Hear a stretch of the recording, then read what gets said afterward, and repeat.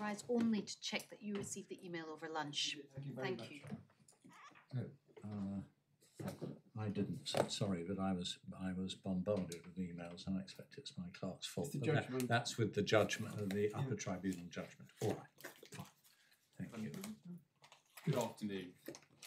I'll just ask my judicial assistant to go and find.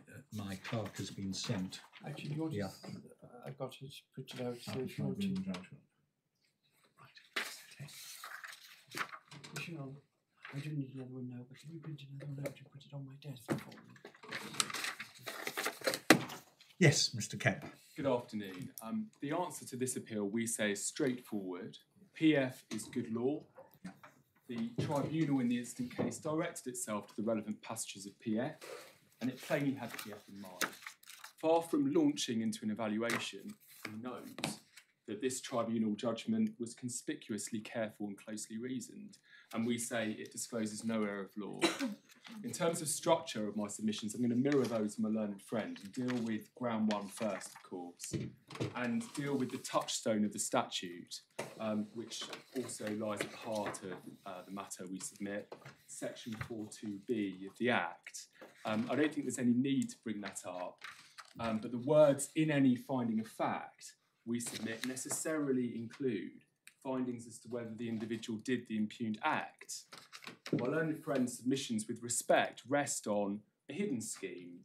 There's nothing in section 4.2b that requires the Upper Tribunal to identify a mistake in the DBS's consideration of the evidence or in the process.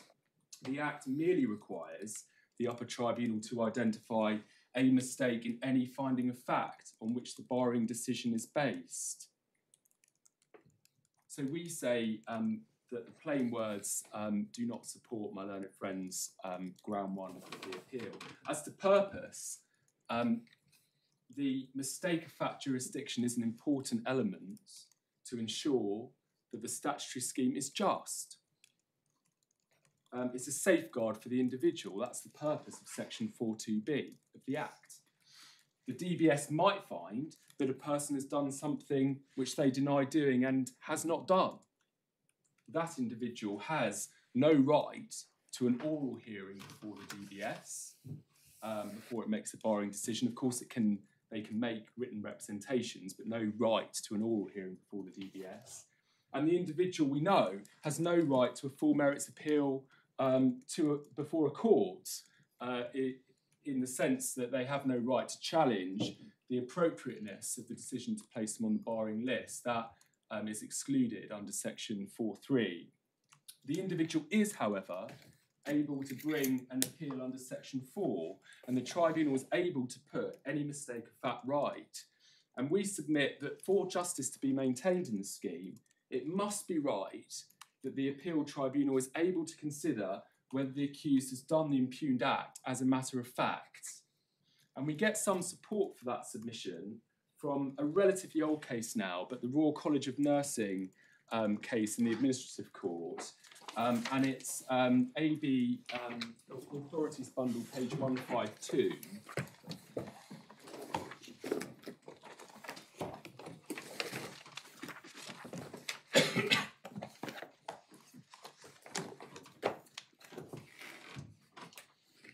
And what this was a judicial review by the Royal College of Nursing challenging the lawfulness of the scheme operated by the DBS's predecessor, the ISA, on human rights grounds, Article 8 and Article 6.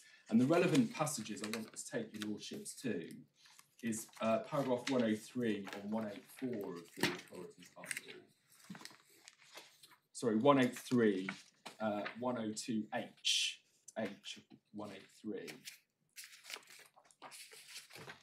And we've got there Mr. Justice Wynne Williams saying what he understood the phrase "a mistake in any finding of fact" to mean.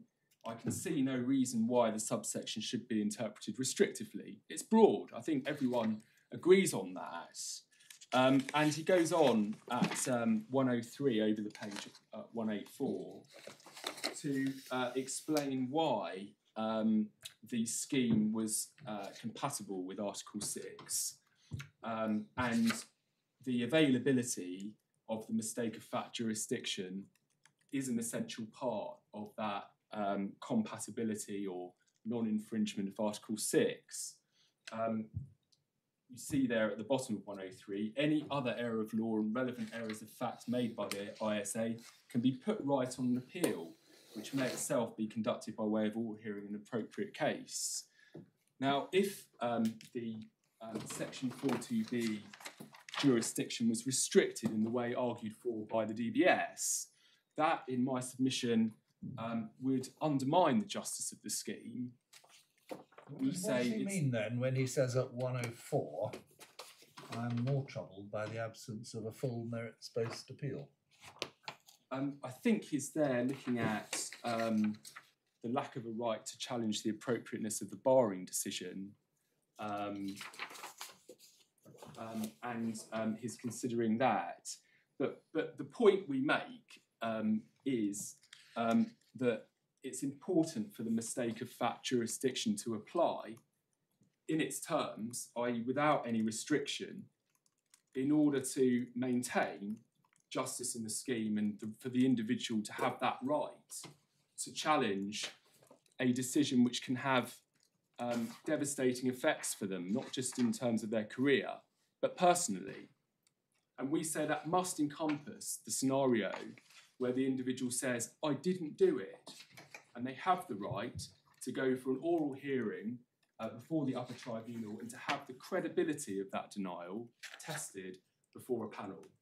And we say that is consistent with the broad width of the wording, but also the purpose of the Section 42B jurisdiction.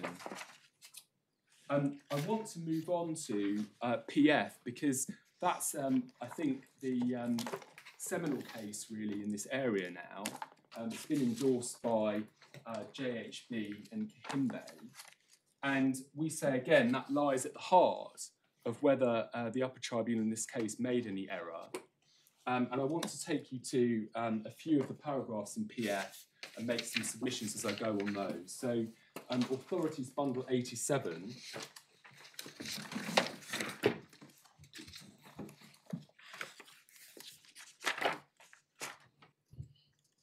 And the starting point is, we submit is Authorities Bundle 97.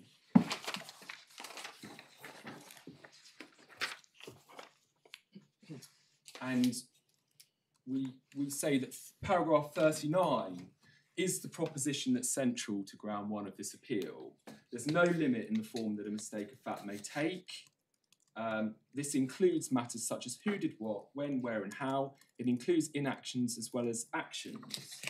And clearly... So sorry, Mr. Kemp, I'm behind you. Which page of the bundle? It's 97 of the Authorities Bundle, my lord, and it's paragraph 39. Yes, got that. Thank you. And it's a proposition that we say is central to the appeal on ground one, because we submit that clearly the tribunal's mistake of fact jurisdiction permits it to assess whether the person did the impugned act for which they're placed on the barring list. In this case, the tribunal's finding that RI did not steal the money was the crux of the appeal before it, that the DBS finding to the contrary was mistaken. That's permissible by the breadth of the meaning of a mistake of fact. And we say that the Upper Tribunal's conclusion falls foursquare within that breadth.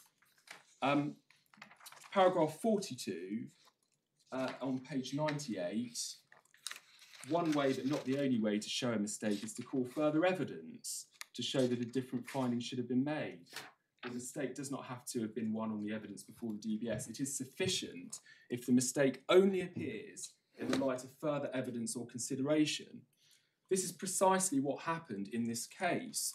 RI called herself, her oral evidence was tested before the Upper Tribunal, and the credibility of her denial assessed. And the mistake became apparent to the Upper Tribunal after that assessment, after that process, in light of its consideration of all the evidence before it, including the oral evidence from RI. That's entirely permissible. And we note the high point of my learned friend's submissions as to direction by the Upper Tribunal to PF, paragraph 27 of the Upper Tribunal's reasons, where she submits that the Upper Tribunal went wrong. We say it clearly didn't. It had in mind plainly paragraph 42, and that's exactly what it did do in its assessment of whether or not there was a mistake of fact. Paragraph 51C, so we have the summary there. Sorry, just before I leap into 51 and the summary, at 49, we have the two extremes on the spectrum of the role of the DBS's reasoning in a particular case. And if I might note that the one extreme identified there in the middle of that page, where the tribunal has received significant further evidence, and it's likely that its evaluation of the evidence that was before it will have been overtaken, so that the only appropriate approach will be for the Upper Tribunal to begin afresh, is on all fours with the instant case and the Kimbo type of case, where the impugned act is denied and there's been oral evidence which tests that denial. The case of JHB is much more akin, and I think this is what Mrs. Justice Lang had in mind at paragraph 90, where she says, in light of PF, is that second extreme. If there is no further evidence put to the Upper Tribunal, the DBS's reasoning may well form the basis of the case that the appellant has to meet. JHB, there was at best part denial of the impugned act. The most serious aspects of the acts were admitted by JHB, which included the conviction, and there wasn't very much oral evidence. His account wasn't challenged.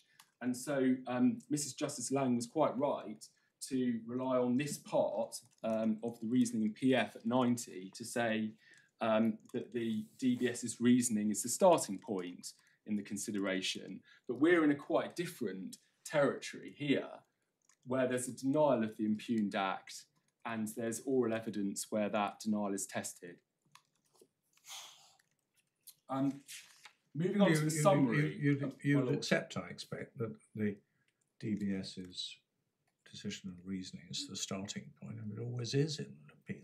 You don't, unless it's a total rehearing starting from scratch, like Crown Court on appeal from the magistrates. But otherwise, you start with the decision below, and then you accept the Upper Tribunal has before it the oral evidence, the decision below, the written material on which the DBS made its decision. It considers all that. Correct. I think we can express it no better than the way the Upper Tribunal did in this case. We take it into account for what it is worth.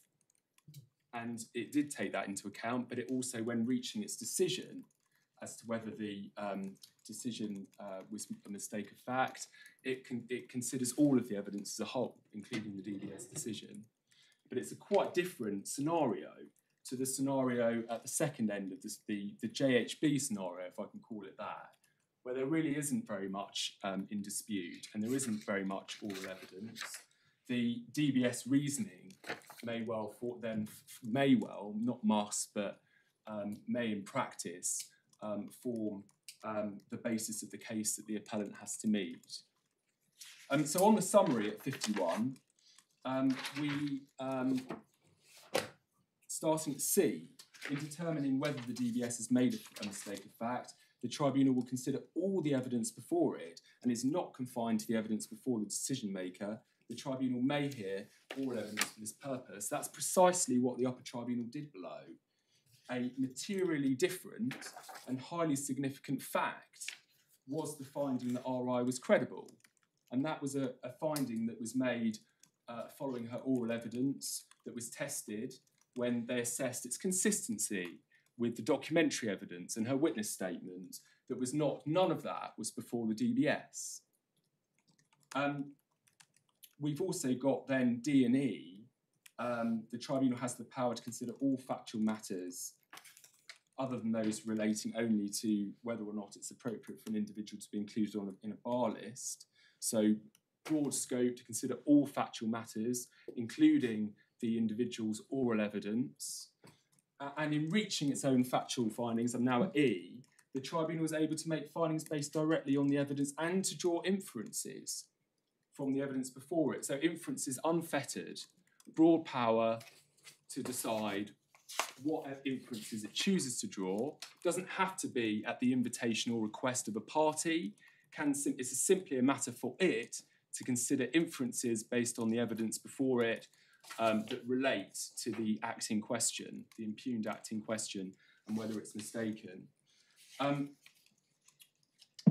Where a person has denied doing the impugned act, we submit, and it's obvious from PF, it's well within the scope of the tribunal's powers to reach its own findings on whether that act in fact occurred and to assess the credibility of a denial that the individual did that impugned act.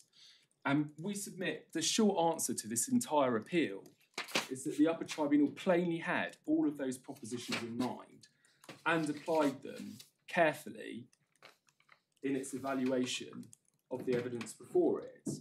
And I needn't take you to it, but paragraphs 5 and 26 and 27 of the Upper Tribunal's reasons clearly show that it had all the relevant passages in mind in PF, and we submit it must be inferred that it applied them correctly in its approach. There's nothing in the Upper Tribunal's decision to indicate otherwise in my submission. What do you say about the sentence in paragraph 38 of PF, which is the one on which Ms. Patry particularly relied? It is not enough, that one. It's not enough that the Upper Tribunal would have made different findings.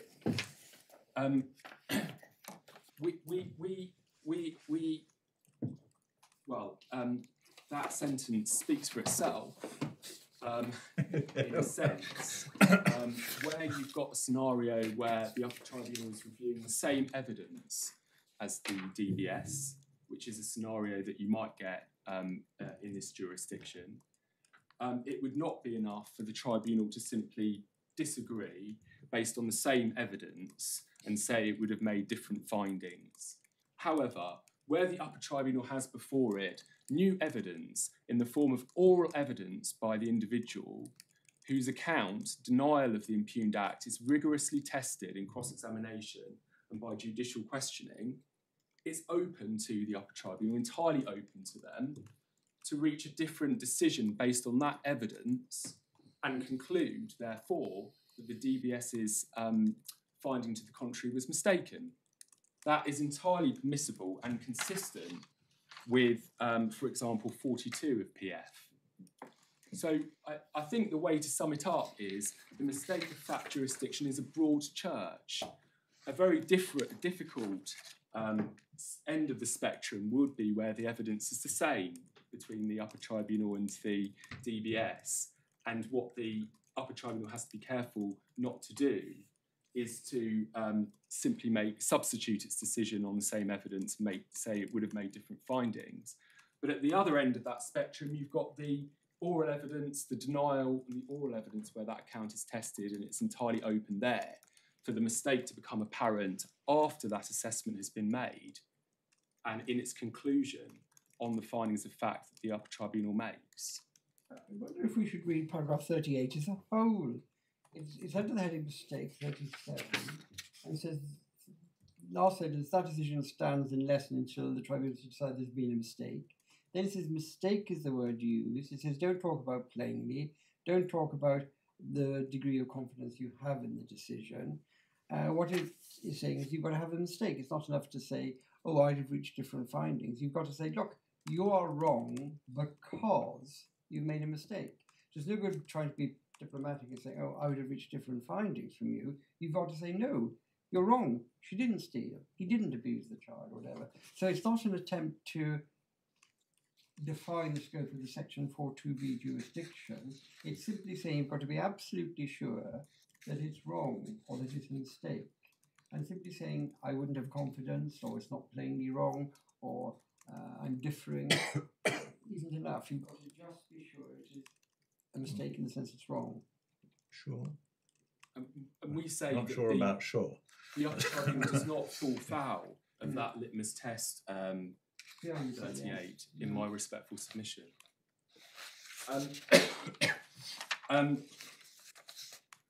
So I think that deals with PF.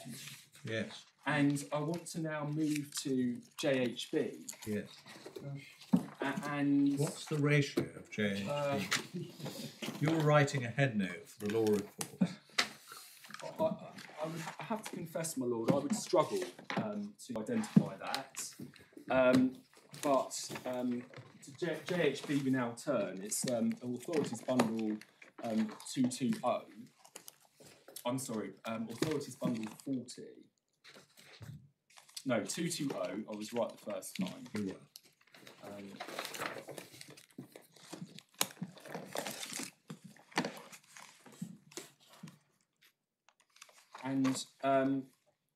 Can I begin with 90? I mean, I fully accept that we need to look at this decision in the rounds rather than to extrapolate what we might be hoping for from different parts of the decision. But I would like to start with, if I might say, an obvious point of distinction, which is at 90.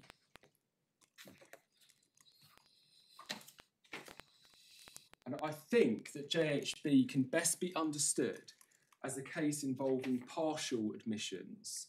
So JHB didn't challenge the facts underlying the conviction or finding one, but there are other aspects of the impugned conduct that were disputed. We know from the second sentence of 90 that the finding made essentially by Mrs. Justice Lane is that the Upper Tribunal heard very limited evidence from JHB. So this is a far cry from a case like that of my clients and that of Kahimbo, where the individual was saying all along, I deny doing the impugned act. They then go along to the Upper Tribunal with a witness statement saying, I want to be cross-examined, I want the right to be heard. And then they're cross-examined and asked questions by the tribunal, and then a decision is reached after that. An entirely different type of case, in my respectful submission, than JHB. And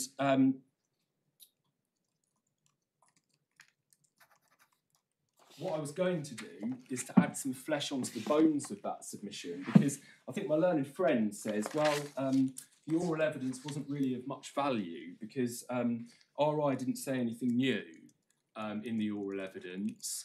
With respect, with the greatest of respect, that misses the point. The point is, RI denied theft, and the Upper Tribunal had, in considering her oral evidence, the benefit of assessing her credibility against documentary evidence. That would be documentary evidence that was before the DBS, but also the witness statement that she put in before the Upper Tribunal. And for that account to be tested in cross-examination and judicial questioning is qualitatively different to merely reviewing evidence that was before the DBS and coming to a different conclusion, which is, as I understand it, essentially the error that the Upper Tribunal fell into in JHB.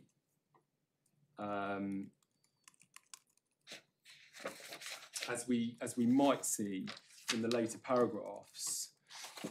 Here, the position is qualitatively different, and I think we skipped over the transcript because the transcript is unfortunately missing my client's examination in chief and cross-examination. And so we've got an agreed note between us and the DBS as the best record of that. But I wanted to take your lordships to it to underscore the importance of oral evidence as a class of evidence, and as a point of factual distinction with JHB. So if we start off with 1 through 8,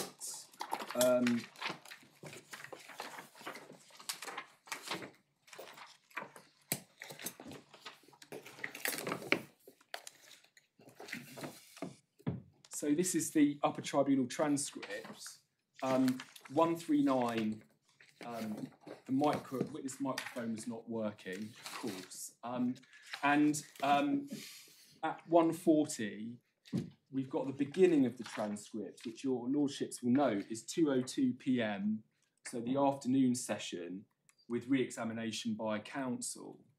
The missing part, my lords, can be found in the DBS note, and if I can just sort of provide some navigation to that in terms of timings. If your lordships turn to 171,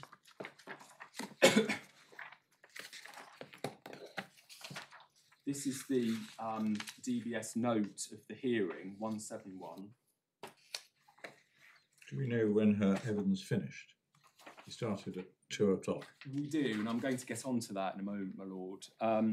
We can see that 11:15 is when she starts, and we can see evidence in chief, CE, 11:27, and we then move on to all the way through to 175.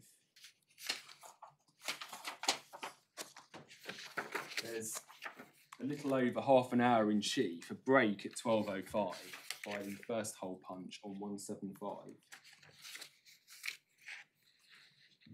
And then cross-examination starts at 12:11, where it says resume, 12:11, you've got S, one of the initials of counsel for the DBS before the Upper Tribunal.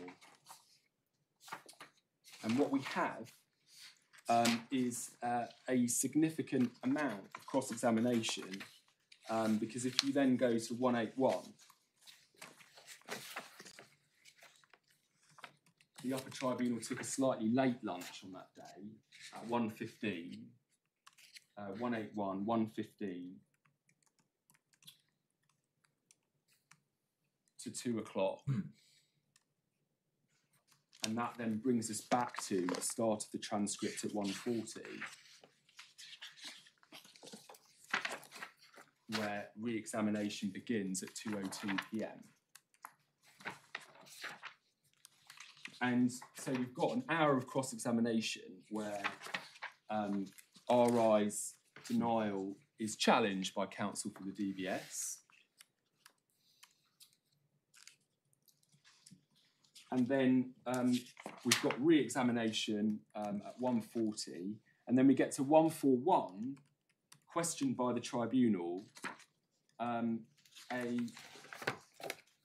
significant number of questions asked of RI by the tribunal. And it runs on all the way to 154 of the supplementary bundle. I can't give your lordships times on that, but the number of questions really speak for themselves. The RI's oral evidence probed by the tribunal's questions, and then we get further re-examination at 154 by counsel for RI. Is it about 2 hours in the witness box altogether? A significant stint, not as long as you might have in some cases, but a significant, not a trivial stint in the witness box, having your denial forensically challenged by counsel for the DBS and by the panel. And that's qualitatively different as a body of evidence. So the Upper Tribunal has all of that, and it's looked at demeanour, it's looked at consistency with the documentary evidence, with the witness statement tendered for the Upper Tribunal hearing. Is qualitatively different to a case of simply reviewing evidence, the same evidence that was before the DBS, and reaching a different conclusion, in my respectful submission. The oral evidence has a 4-dimensional quality to it in terms of, or maybe 3 dimensions, where you're not just considering what that individual said in each answer to the question, you're also considering the tone, the way they said it, and the consistency with what they say, the denial essentially, with other documentary evidence and also their witness statements. All of that forms a body of evidence that was not before the DBS.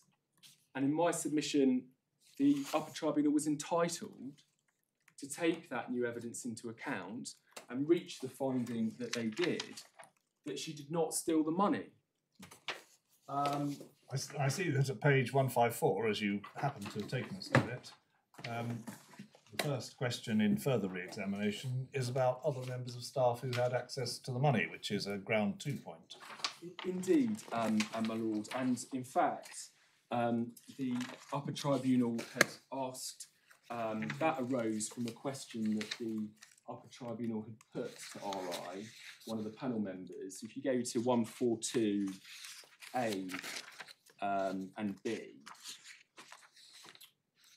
142A and B, you can see those questions being asked. They have equal responsibility when I'm not there. If I go on holiday, it'll be the other staff who are there to take over. So other people would be involved in some of these financial transactions at times. Yes, yes. But it was primarily you if you were around. Yes, yes. So that's where that bit of evidence came from. It's then recorded as evidence in the Upper Tribunal decision, and then forms the basis of the inference that's the subject of the challenge in ground 2 that I'll come on to in a moment. But it came out of questions being put by the panel member and re-examination. There are a couple of points on that, as it seems to me, just looking at this for the first time. One is that what she says in response to questions from the tribunal at 142 is indeed, as Ms. Patry submitted, that they have responsibility when she goes on holiday, which, as Patry says, doesn't explain regular loss of money. On the other hand, the further re-examination question at 154 talks about access to the safe. So if the money was put into the safe for saving, as it was apparently supposed to be, then there's evidence there that other people had access to the safe. And more generally, is this evidence which was not mentioned in the representations to DBS? Because if so, it is, at least on one view, new facts. I think there was some reference to this in RI's witness statement before the Upper Tribunal, and paragraph 4, so supplementary bundle 111. Well, I was asking really about whether it's something which was not mentioned in the representations to the DBS. When they took their decision. Yes, I don't believe it was, but I'm not 100% certain. Right. Okay. All right, that's very frank. And I think that's as far as I go with it. But there it is. It's evidence which the Upper Tribunal had. It could take into account in the round in reaching the findings it did on the evidence and the inferences that it can draw from that evidence. Those inferences not being limited, save insofar as they must be relevant to the fact that's subject to the appeal. So that, I think, leaves the supplementary bundle and the value of the oral evidence that the Upper Tribunal had before it, which we say was considerable new evidence not before the DBS. And I think that is a convenient juncture to move back to Cohimbo, or forwards to Cohimbo. Well, are you going to say anything more about JHB? We looked at paragraph 90 of JHB, but Ms. Patry fills quite a lot of her submissions on things said in JHB.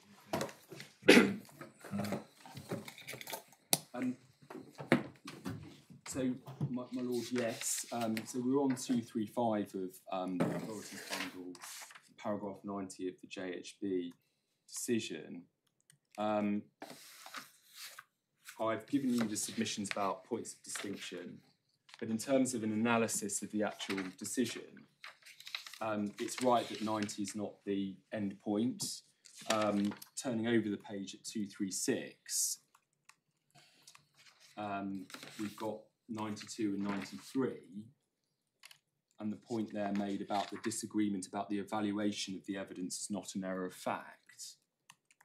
And I think what's meant by that is in the context that's present in JHB, where there isn't really very much new evidence and you're really looking at the same material that was before the DBS, it echoes that part of PF that you can't just disagree with the DBS's evaluation of the evidence. That doesn't fall within the meaning of mistake. 95 deals with some further points of principle decided in JHB, which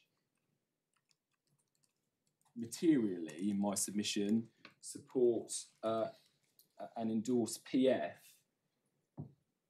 And the material part of 95 in this case is where it says, second, a finding may also be wrong if it is a finding about which the UT has heard evidence which was not before the DBS, and that new evidence shows that a finding by the DBS was wrong, as the UT itself explained in PF.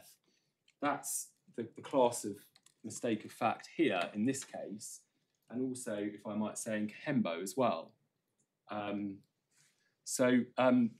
One struggles to identify with clarity the ratio, and I'm afraid I haven't read in any great detail the Upper Tribunal decision in JHB, but just a passing observation, that decision was about, I think, 9 pages long, or something there and thereabouts.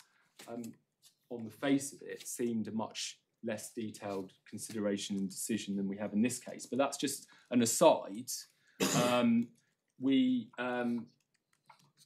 It is difficult to identify the ratio in JHB, but could it be that if it's contained in 92, it could be that if one can imagine a case where there's no oral evidence and no new material put before the Upper Tribunal, the appellant simply gives notice of appeal. Either nobody turns up, or she turns up, may be represented, and counsel makes submissions, but not. It is said that on the case as it was before the DBS, they shouldn't have found that the offence had occurred, and I can see the logic of saying that you're not unless you can show some logical absurdity, or as Patrick gave the evidence of some finding of fact which is clearly absurd because the dates are completely wrong or something. I can see that a court could say, well, the Upper Tribunal has no business simply to come to different conclusions on exactly the same written material, but that tells you nothing about a case where they have had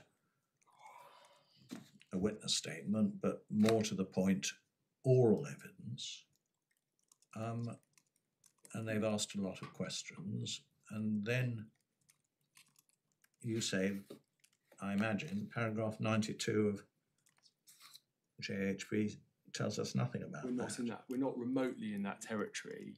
Where we are in the territory is the 95 second, which isn't the ratio at all of JHB, because it's not the type of case that they were considering in JHB, but a finding may also be wrong if it's a finding about which the UT has heard evidence which was not before the DBS, and that new evidence shows that the finding by the DBS was wrong. Well, that plainly encompasses this situation where the individual denies the impugned act. They come along, give oral evidence, it's tested rigorously for 2 hours, and they say, well, you know, you didn't steal the money, and therefore the DBS finding otherwise is wrong. It's a mistake. We thought you were credible, the DBS thought otherwise, and they were wrong in that assessment. And we fall squarely then within that part of really PF that is the guidance on that. So in summary, we're distinct on the facts. There isn't anything in 92 that's remotely applicable to this case. And we're squarely within the territory of PF because there's new evidence in the form of oral evidence that wasn't before the DBS.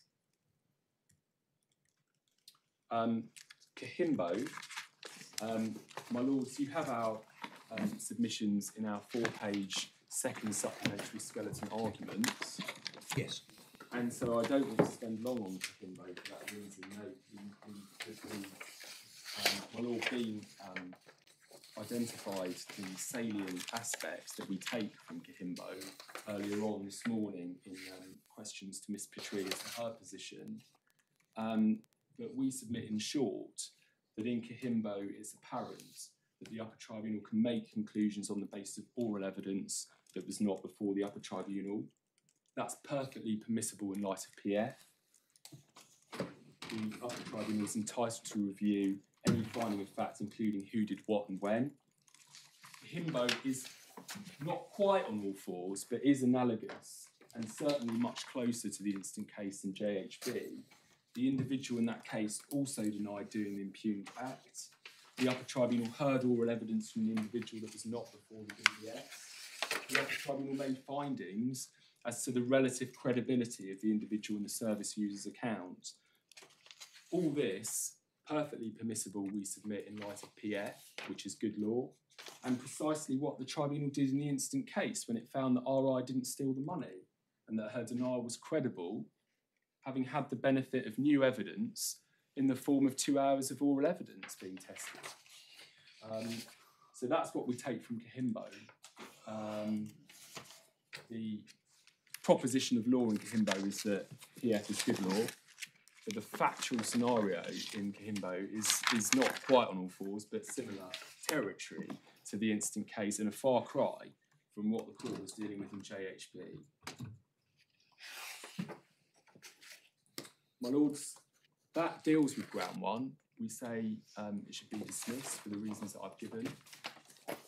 I now turn to grounds 2 and 3, and my lords, I don't want to beat around the bush about this, but these grounds are weak.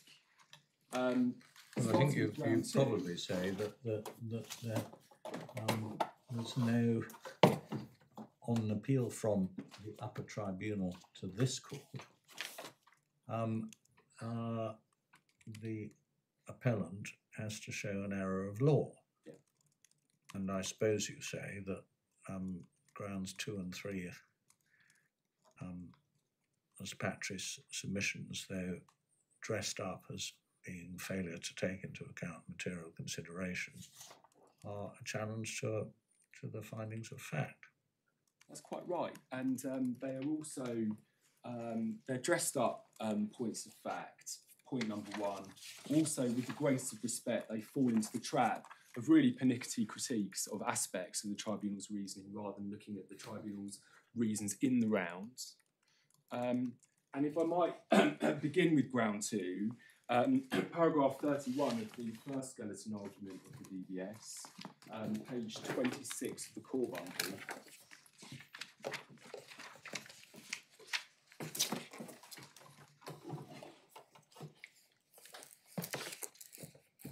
The legal premise for this ground, if one looks at paragraph 31, page 26, this is precisely the sort of error which was warned against by the Court of Appeal in AB. This is not a finding of fact, but an inference to be drawn from facts, and one which was not advanced by either party in any event. Now, my Lord Lewis will know full well what the ratio of AB was. It's certainly not authority for the proposition that my learned friend attributes to it at 31. It provides no support whatsoever to ground 2, and moreover, ground 2 says the opposite of what is permissible in PF. We've seen the paragraph 51E of PF permits the tribunal to draw inferences from the evidence before reaching its own factual findings. That's all well within its section 42B powers. We say the tribunal's conclusion that others with opportunities to steal the money wasn't inference it was entitled to draw from the evidence before it, so that being evidence in the claimant's, RI's witness statement before the upper tribunal, the passages in cross-examination and questions, re-examination and questions from the panel. And it was a factual finding, not a value judgment in any event. A finding with a legitimate evidential basis, as I've identified in the transcript, and as recorded by the tribunal.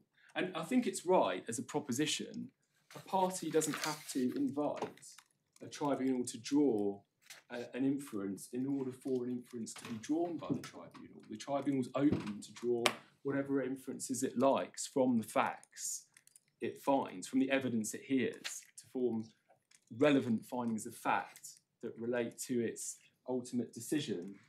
And in any event, this inference is just one tiny microscopic part of the close and careful reasoning given by the upper tribunal over some 9 paragraphs that support its conclusion that RI did not steal the money.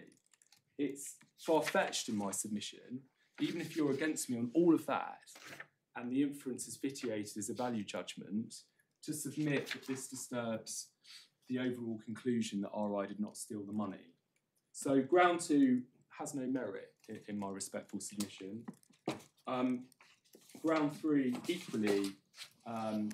Just before you leave ground 2, we've seen what was said in the transcript in evidence about others having access.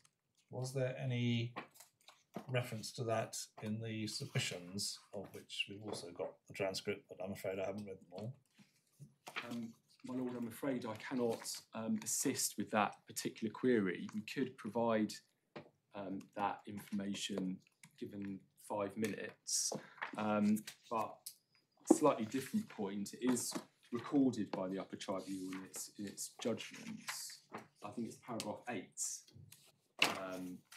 where it records that evidence that then forms the basis for the inference that's under attack by ground 2. So there was a legitimate evidential basis in my submission for the inference. It was permissible for the tribunal to draw that inference. There is no error of law to see here. Ground 2 should be dismissed.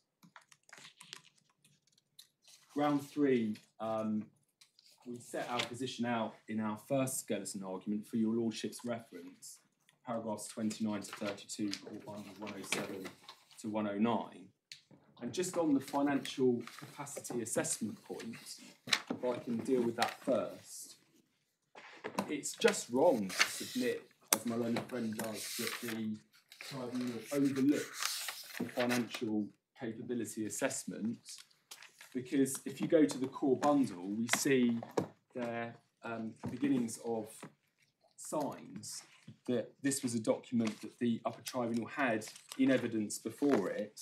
So paragraph 1, at the outset of the hearing, we were provided with a document entitled Financial Capability Assessment. That's page 33 of the core bundle.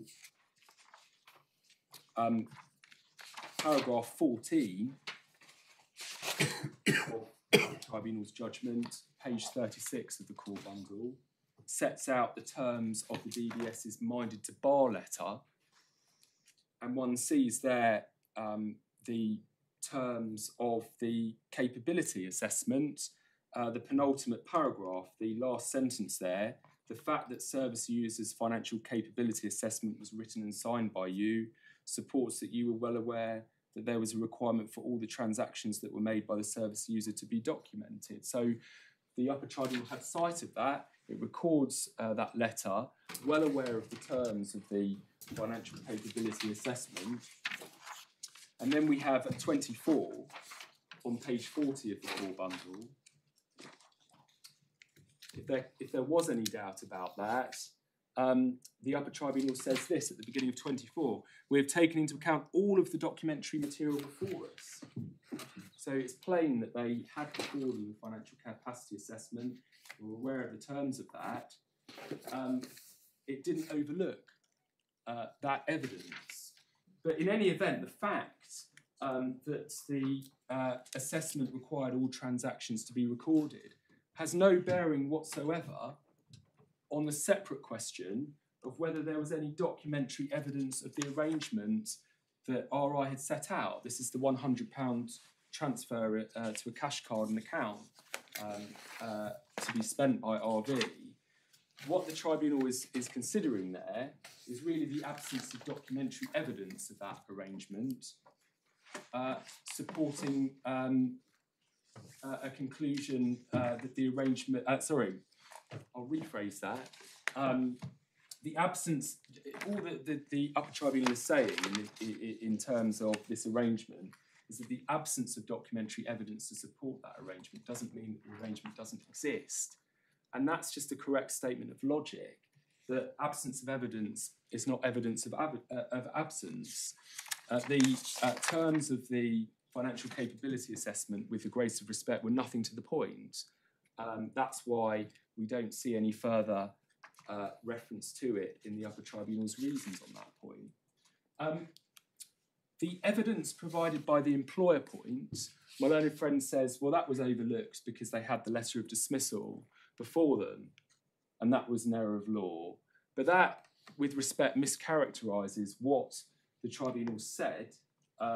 If you go to paragraph 36, at 42 of the core bundle, what they say on this point is not that they had no evidence at all from the employer, but that we also note that we've received no evidence provided for the purposes of these proceedings before us from employer B or any of its staff refuting the claimed existence of such an arrangement. It might be, and it's perfectly possible, for an employer to reduce witness statement evidence and to tender witnesses to be cross-examined before the Upper Tribunal and to challenge the appeal. But what all that the Upper Tribunal is saying there is that they didn't have any of that. And that's just a correct statement of facts. They didn't. All they had was the letter of dismissal. So there's simply no error of law at all in ground 3, and it's an impermissible attempt to try and rerun the case. It's not for this court. This court can't deal with that. And so that ground has no substance, should be dismissed. I think then, in conclusion, I've given you all my submissions now on all 3 grounds, and the appeal should be dismissed for the reasons that I've given. And I should say briefly on disposal, it is sad and unfortunate indeed that it's been 6 years since the incident's in dispute. That's a long period of time.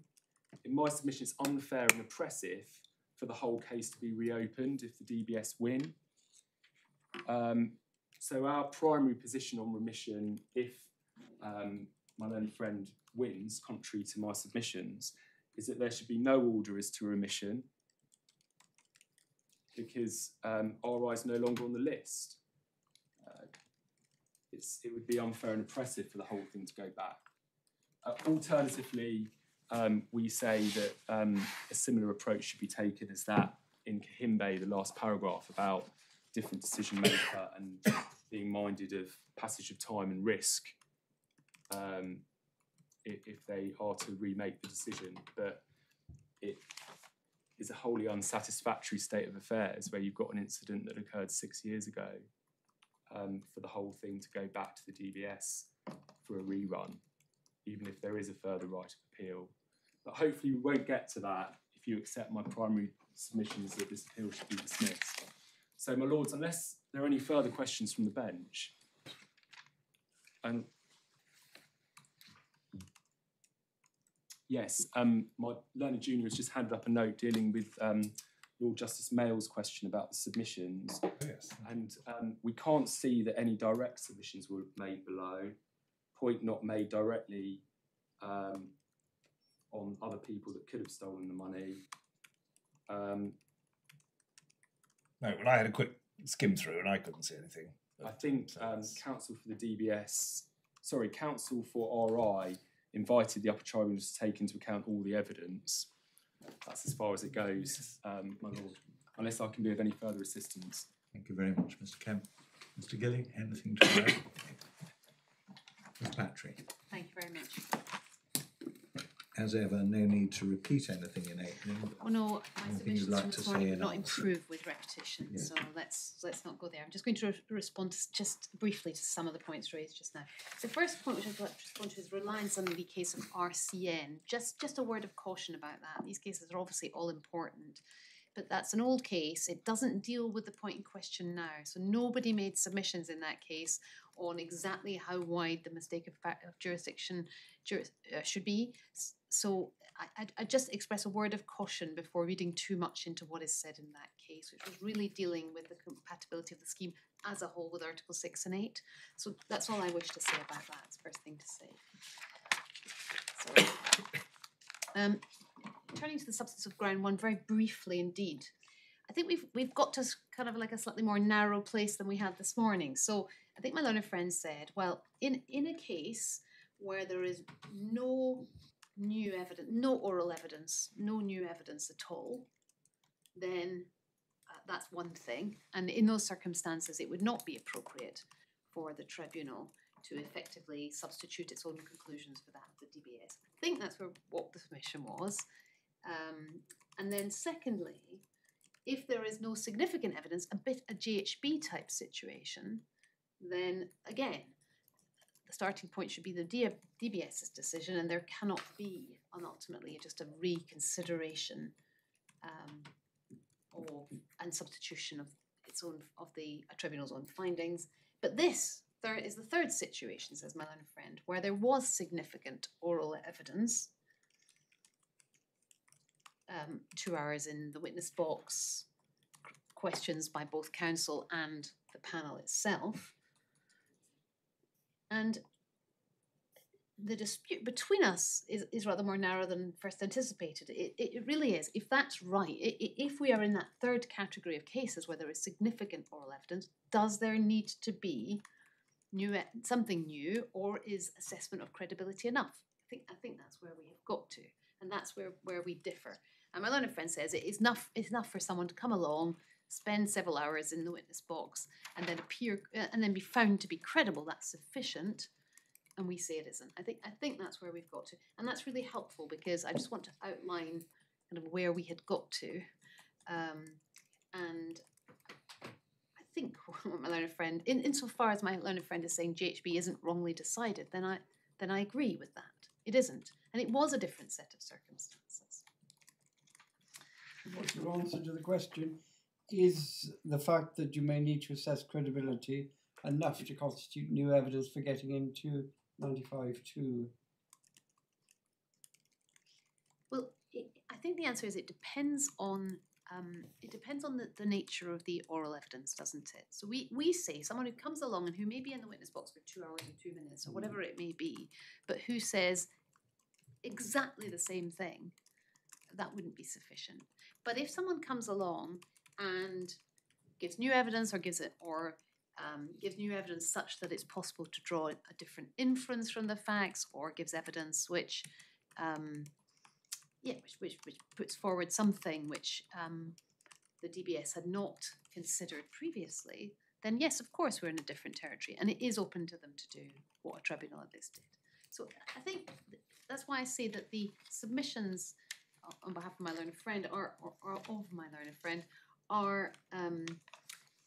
have taken us to a point where the points of difference between us are rather narrower than it might be. So the answer is the simple fact that you've heard the person say essentially that which was previously put in writing, Yes. and you're assessing her credibility, that isn't enough to constitute new evidence.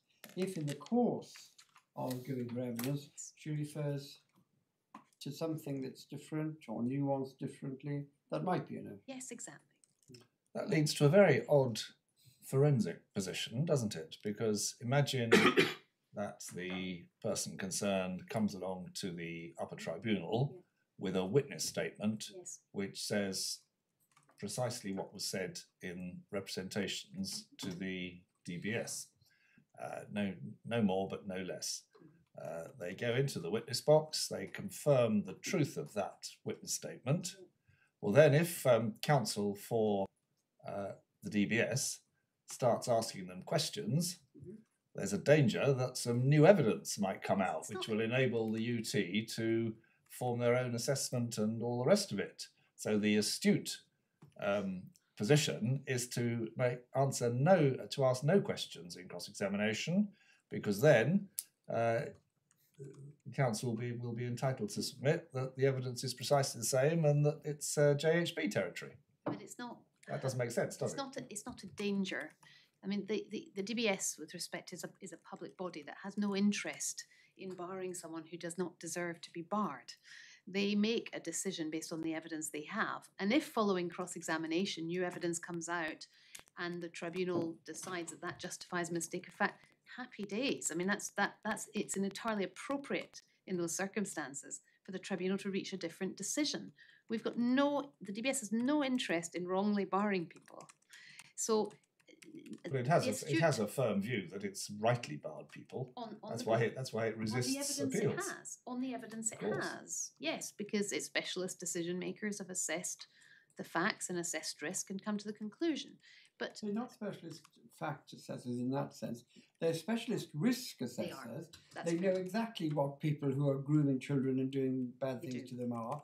But whether somebody's stolen money or not is not really something that a DBS official is a specialist in, is it? No, you're right. Findings of fact, just as a general concept, that's right. There may be situations where specialist expertise can come to bear on the assessment of facts in a particular case. Because of sending presents, somebody says, I always send presents to boys or girls aged 10, and somebody says, oh no, that's how grooming starts. Exactly. So there might be some circumstances in which an assessment of facts is better, but generally not. That's absolutely true. This is like a case in the magistrate's court, isn't it? This one. The facts of the present case, or the... No, exactly the facts of the present case. I didn't do it. I didn't take his money. Yes, but going back to the question I was asked previously, just to try and answer that question as well. Yes, I mean, there's no doubt that this is always going to be a slightly tricky exercise, because...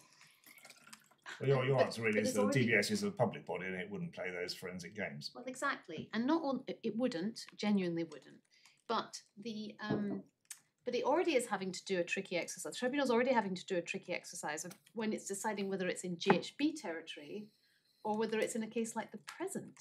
It's already a difficult exercise, isn't it? Because you're going to have to decide at some point whether there was sufficient new evidence, I'll put that in the widest possible terms, in order to put us outside GHB territory, or whether it was something where someone effectively just came along and said a few limited things about something that wasn't really an issue in any event. So it's already a difficult exercise. So my respectful submission, it's so perfectly possible for the tribunal to also say, well, okay, this person did come along and did give evidence, but frankly, they just repeated everything they'd said in their written representations, and it takes us no further.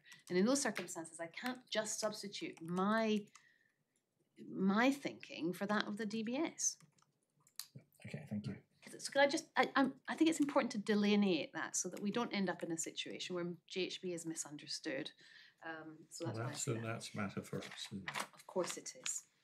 And then grounds 2 and 3. And I think the really important thing to say here is that if I'm wrong about ground 1, and actually there is almost a sort of, assuming someone comes along on the day and gives significant evidence and puts their credibility up for grabs, etc., then we're in a different territory with what the tribunal has to achieve at that point. It has to then, if it's going to do a full evaluation of the facts, it's got to do it right, and it's got to do it fairly. It's not just a review anymore, is it? We aren't just saying, oh, well, you know, here's the DBS decision, did the DBS get it wrong? We're suddenly back to, is this right? Now, the DBS, without being completely candid, is good. If your judgment goes against me on this, is going to have to fundamentally rethink these hearings. It's going to have to decide whether it calls evidence, whether it brings witnesses, whether vulnerable people who may have been assaulted or had money stolen from them are going to have to be called. All that is going to be tricky, and that's fine.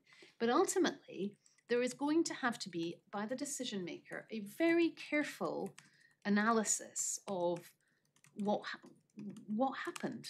Did the person steal or did they not? And that's going to involve a careful consideration of all the relevant material, written, oral, I was going to say anything else, but I'm struggling to see what there could be other than written or oral evidence. Now that means that you can't, as a decision maker, ignore key parts of the evidence. And what I say in grounds 2 and 3 goes no further than that. I say, if you assume that their role was to rehear the facts, which I say is wrong, but if I'm wrong about that, if that was their role, then they had to take the role seriously, and they had to, for example, not say the wrong thing about the evidence that they had before them. So the 2 grounds. The first one is about. Just give me one moment. Well, it's they're both about paragraph 36. 32. Isn't one of them 32? 32 and one is 36. 32 and 36. Yeah.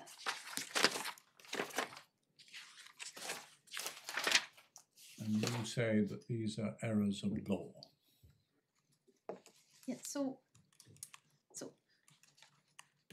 they had the evidence. They heard some evidence, which I paraphrased when I was giving my submissions, but they had some evidence that there were other workers who other support workers who helped the service user, and who might have had the opportunity to have access to his finances in some way. And she said the evidence given clearly, and we've looked at it, so I won't take you to it again, was that when she was on holiday or she wasn't around, that might be the case. She's then asked a question about the safe, and she says, yes, other people had access to the safe. Now, bear in mind that the safe, and the reason I deal with this because there was a question about this from your lordship. The question wasn't whether there was money in the safe. The issue, and I really hate to go back through this, but the position on behalf of the employer and then the DBS was that a standing order was set up to transfer money into a separate account, and then it should not be withdrawn. So it should not have been in the safe. And the position ultimately the position of the respondent was, well, he was withdrawing it and he was spending it. He was frittering it away. I think that she describes it on several occasions. The DBS's position is she stole it.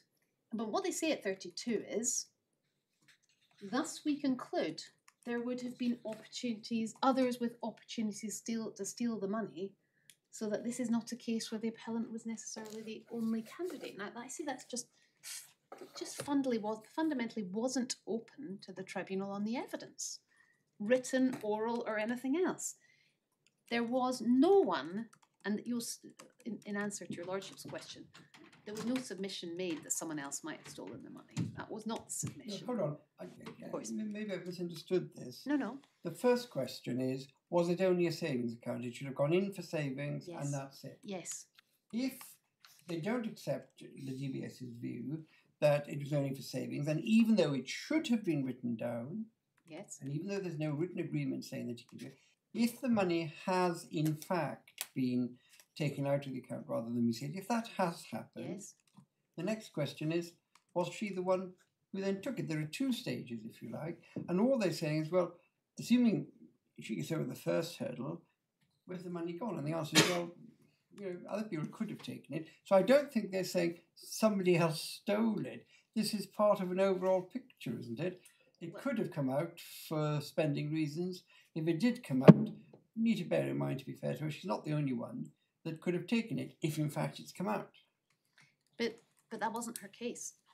Her case was it was taken out and he spent it. And in fact, that was the whole purpose of giving him that extra £100 a month or a week, is that he would then have money. I mean, it didn't make much sense because on one level she was saying it was to teach him to be wiser with money and to make sure that other people didn't have access to his money when they shouldn't have. But on the other hand, she said it was for him to do as he wished. She didn't say other people stole it. She said he spent it. You do understand that. I really do understand that. And you've told us 3 times in case I missed it earlier. Sorry. But the real question is, you're saying that, and I just don't understand it, you're saying that paragraph 32 means they must have gone wrong completely because they're thinking, oh, somebody else has stolen it. And I'm wondering if you can really put so much weight on that. All it's saying is if, in fact, the money has come out and it's gone missing rather than being saved, so two things have happened. It could have been somebody else, but that's not the reason why they don't think it was her. If, in fact, if it had come out and gone missing, and she was the only one who could possibly have taken it, that would have been quite bad against her. But all they're saying is, that isn't against her. It is not a case where the appellant was necessarily the only candidate. That's all they're saying. No, that's right, but that was the point. The only point I make is that was no one's case. No one was advancing that proposition, and there was no evidence that someone else had taken the money. That's all I see, I think. And then we've got turned to 36, which is the lack of documentation point. When we say that there was clear evidence from the employer in the dismissal letter. Yeah, but Mr. Kemp's point is different. Mr. Kemp's point is that that's a misreading. Mr. Kemp's point was that all they were saying there, and it's actually accurate, was that in the proceedings before them, the employer or the member of staff hadn't given evidence. He's saying what he's saying. I know, but with the greatest of respect, there was only before it the written evidence that had been received by the DBS. Yeah. That's all it had. And there is no,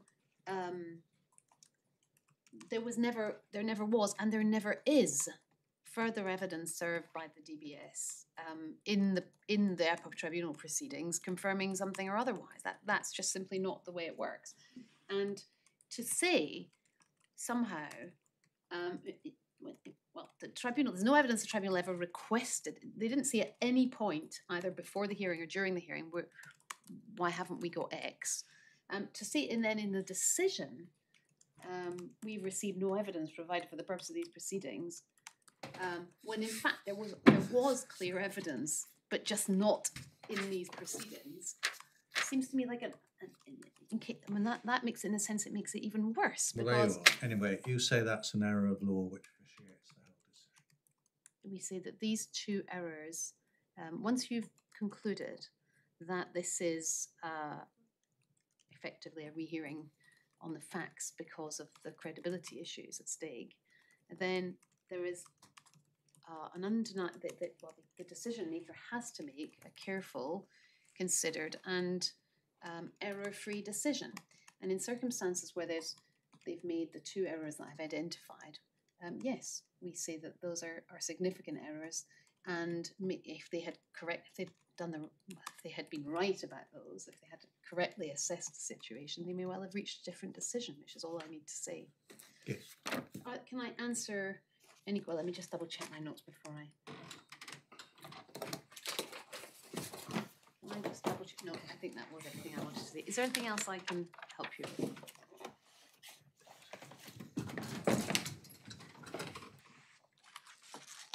Unless you want me to deal with the remedy point that was raised in the end.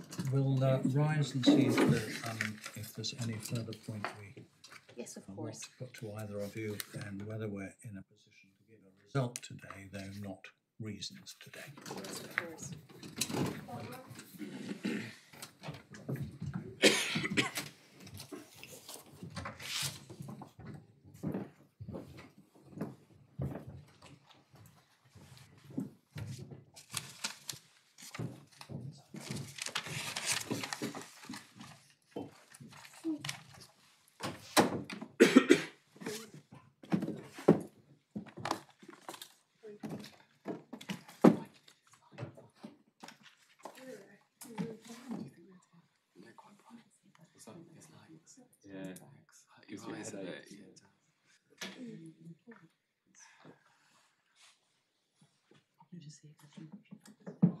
I've got a cough coming back. It's like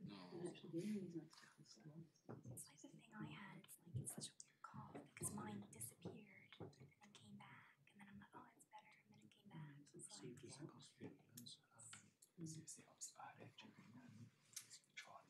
No, absolutely. Really important part of class.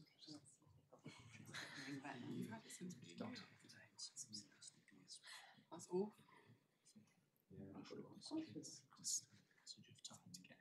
Sounds like it, you know.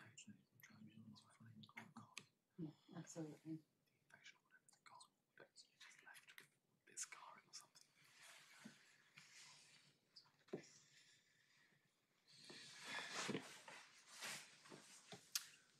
Who's the OA? Comes to the beard, yeah. I think so. I just kind of grabbed it off him. I'll just do that. Yeah.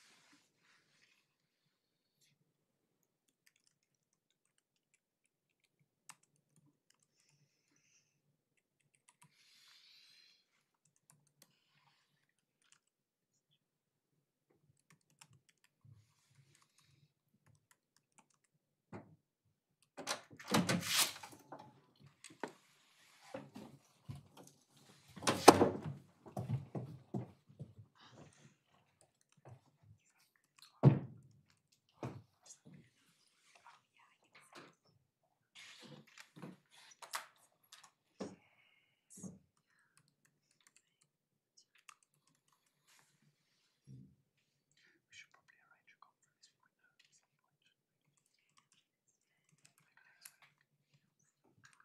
shouldn't we? Wednesday.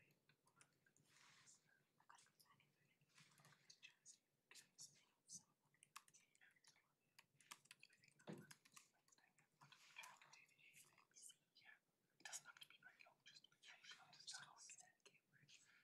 Because it's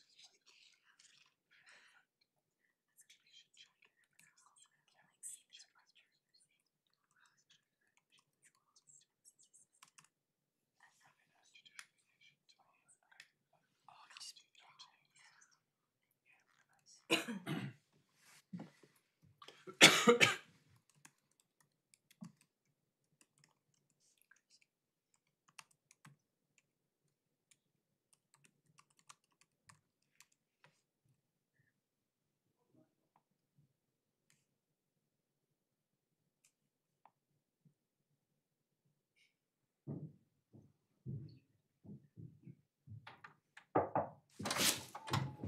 Hot rice?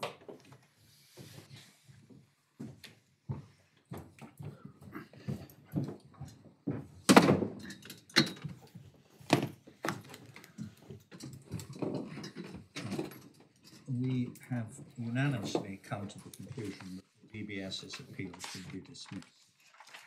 We will give reasons for that in writing at a later date. The usual procedure will be followed. We will send out the draft. The draft is not for re-argument, but for the correction of obvious factual errors like names and dates and so forth, and any typos.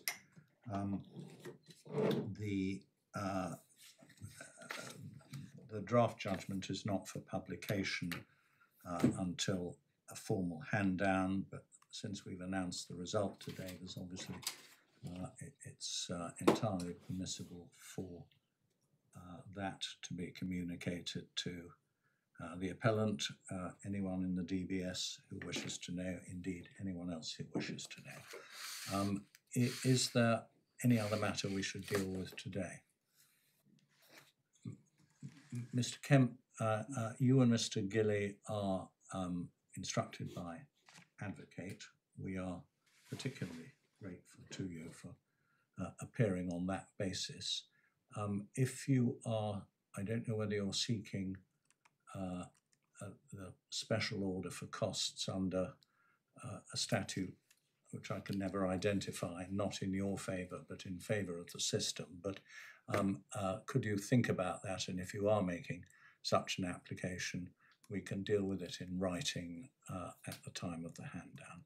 My lord, yes, I was going to propose that we deal with any consequentials once we have the benefit of your written judgment in due course. Yes. I'm grateful. All right. Any other business for today? Thank you all very much for your assistance.